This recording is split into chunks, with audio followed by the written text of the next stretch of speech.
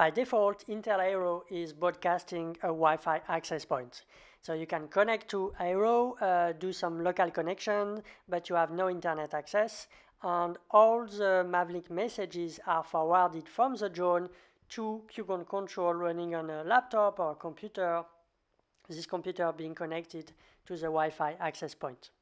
So it works, but Intel Aero can do a lot more than just forward messages from a serial port over the network. We've seen in the D1 module how we can have local logic and Mavlink messages on the board itself. So let's connect this local logic with the network.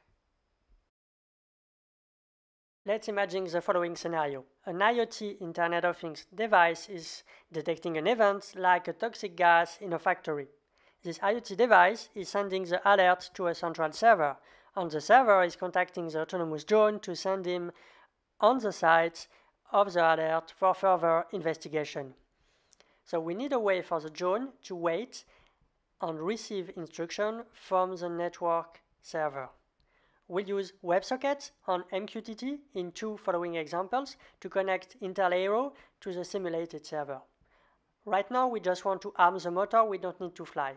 If we can do the full link between flight controller arming the motor and a network event, later we can fly.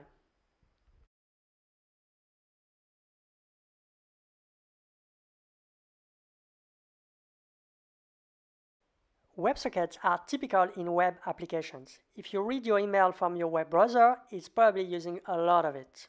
It is also popular in Internet of Things messaging. WebSockets are used when you have a dialogue between one client and one server. For example, in your browser mail, your browser is connected to a server. And the server, of course, can handle several clients. And WebSockets usually are used when performance or latency are not very important. But WebSocket can handle big files on small messages. It's very flexible. So let's install the Python module WebSocket server on Intel Aero, because Intel Aero will listen and wait for network access. In parallel, you can download a WebSocket client in your browser to simulate a web call coming from the network. So your workstation, the browser running on your workstation, will send a message to Intel Aero. Optionally, you can replace this browser-based WebSocket client with a source code, and you can use a WebSocket client module to write this code. Now here's what the Python source looked like. Of course, you import your module. First, look at the bottom of the source code. You are creating a WebSocket server using a specific port and listing on all IP address 0000. Then you map a new client received to a function call and a message received to another function call. And you launch the server. Now let's look at the new client. We are just receiving a client and printing a message. And what is interesting is that when you receive a message after a client connection is established, that's when we try to arm the motors. So first thing the source code will do is launch a connection with the flight controller. Then it will launch a WebSocket server and wait for connections. And when the connection is established, it will wait for messages.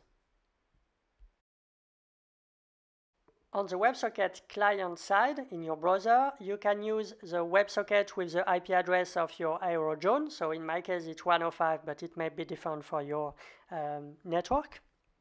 And when you establish a connection, you can send a message. Any message will do. For example, alert send drone. As an option, you can also replace the browser-based WebSocket client with this piece of code, doing exactly the same thing. Here's what it looks like on a terminal. So first, I install WebSocket server on Aero.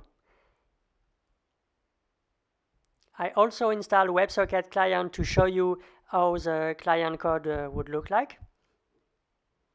Now let's launch the WebSocket server. Okay, it is connecting to the flight controller and listening for WebSocket request. Now I move to the WebSocket client in the browser. I connected the WebSocket and I send a message. When the message is received, it is arming the motors and disarming 5 seconds later.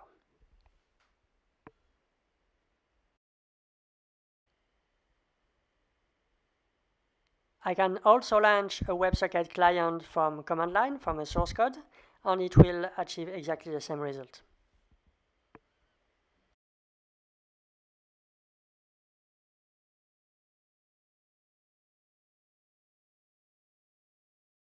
Now let's try to do the same thing with MQTT.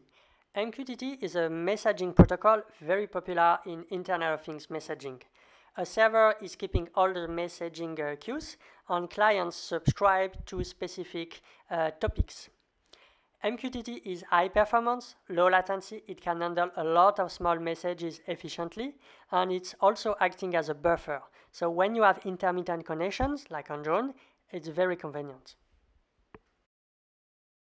First, we'll install the client part on Intel Aero, because Intel Aero will be connected to a MQTT server.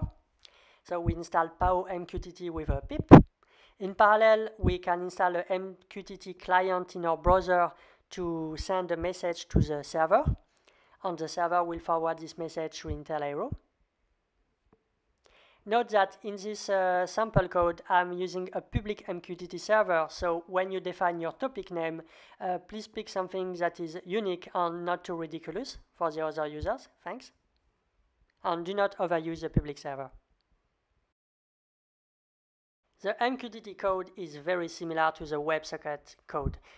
We have a different module, and if you look at the bottom lines, we are creating a client connecting to the Mosquitto server, that is a public server, and we are then connected to the flight controller with localhost port 5760 as usual. And when we receive a message corresponding to a specific topic, that is in my case Aeropol, so please change the topic name to include your own topic, it will arm the motors. From your web browser, you can establish a connection with the Mosquitto server, so Intel Aero and your browser will be connected in parallel to the same server and subscribe to the same topic. So when the browser will send a message to the server will forward that to everybody that is subscribed to this topic, including Intel Aero. That's why Intel Aero will receive the message.